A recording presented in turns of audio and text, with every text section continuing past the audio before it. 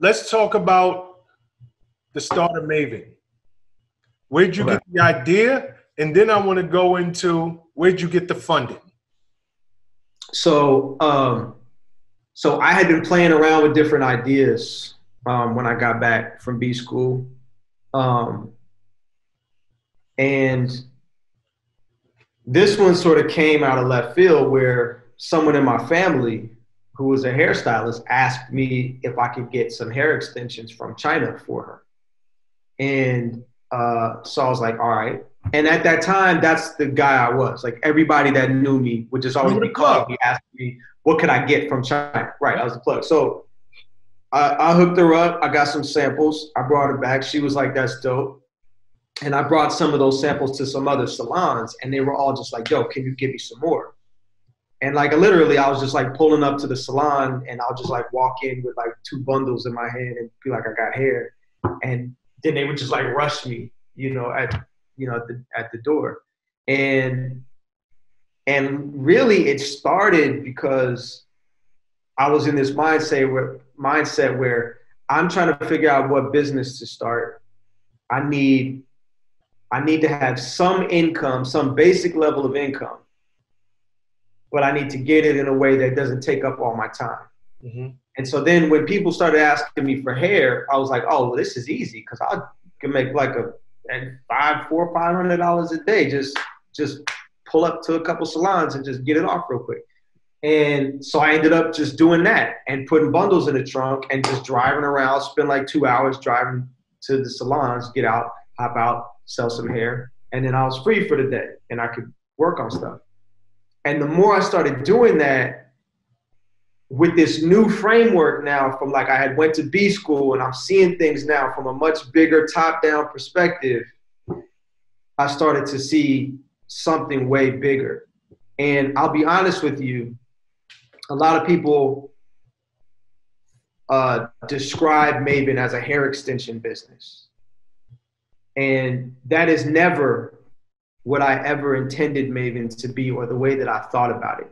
Hair extensions are not the focus of the business, even though we sell hair extensions, right? But outside looking in, yeah, I know. I look at it as a distribution network. Yeah. So I don't know where you're going, but I can just tell you, yes, I've heard it described as a hair extension business, but what you have built feels more like an incredible distribution network. Yeah, and that was what I came to solve. What I saw was there's $6 billion of these products being consumed by us. They don't sell it in the hair salon where the stylists are doing the hair every single day. It's sold across the street at the Korean beauty supply store. The customer goes and buys it herself, brings it over here. Stylist doesn't make any money from the product. But one better before you go. Yeah. Not only does the stylist not make money from the product, but they're referring. They're referring. They're telling what to get when you go. And so I just see this middleman sitting here and they buy the hair from China. They're Korean, but they buy it from China. So I'm like, I could get it from China and she should be the one who's selling it because she's already got all the customers. I love this. So what I saw was a distribution problem, not a hair extension problem. And for me, if I could move, hair extensions would be the cornerstone product that we would build this thing on. But once the channel is built, we can move any type of products, and we can move hair care products and tools and all these other things. And so that's what I saw, and that's also why it was a technology business. It was about building distribution. It was about building a platform and a network that could be leveraged to build businesses on top of. And so that's what I saw. And so you're seeing this, and again, I want to walk through this slowly because your company is wildly successful. Do you get this vision from the street level? You're still going hand to hand, door to door, dealing with the stylist? Or is it over a certain period of time that you come to understand this is much bigger? This is not just, I get it, it's not just here, it's more of a distribution, but this is nationwide, global. No,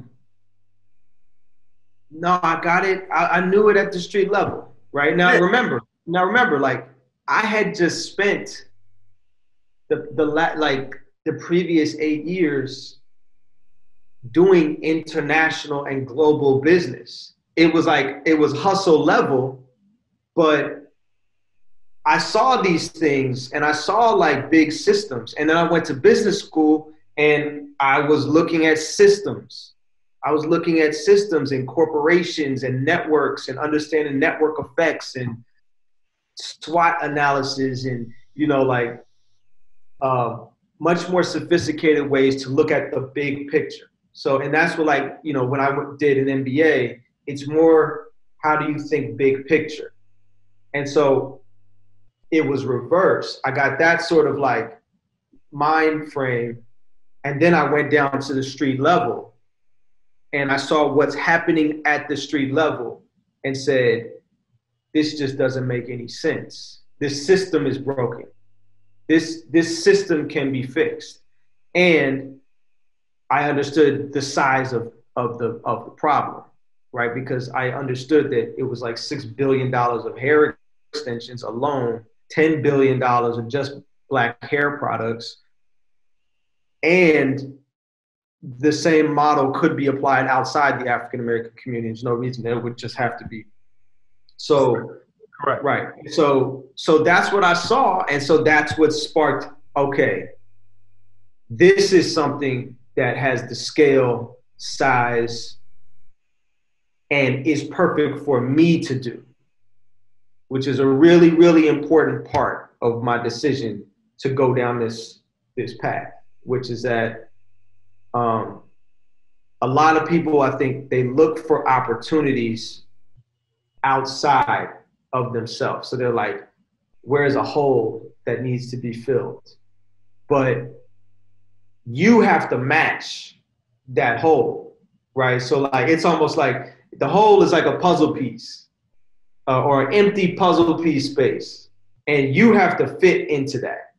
So this business is half supply chain. It's dealing with China. It's import, export. These are things that I understood. These are things that I had experience with. So I had an advantage there.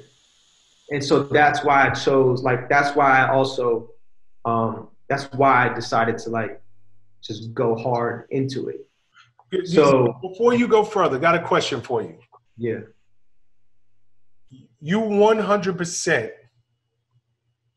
had the skill set, the experience, the background to get this business off the ground. In your words, yes, there's an opportunity there, but your experience fit. Yeah. Did love, passion, any of that stuff fit into your decision making? Were you loving what you were doing at this point, or was this strictly opportunity that I'm tailor-made for? It was love and passion were definitely part of it. So first of all, I get passion from, the way I think about it is I like puzzles. These are games to me. I like untying knots. I like figuring out, stuff. I'm passionate about that. And business is all about that. Now, and I'm about making money. I like to make money, right? And there's nothing wrong with that. What's up, guys? Thanks for sticking with me to the end of the video. Truly appreciate you. If you like anything you heard here today, go ahead and hit that subscribe button. And if you know anybody that can benefit from this message, feel free to share. Peace and love.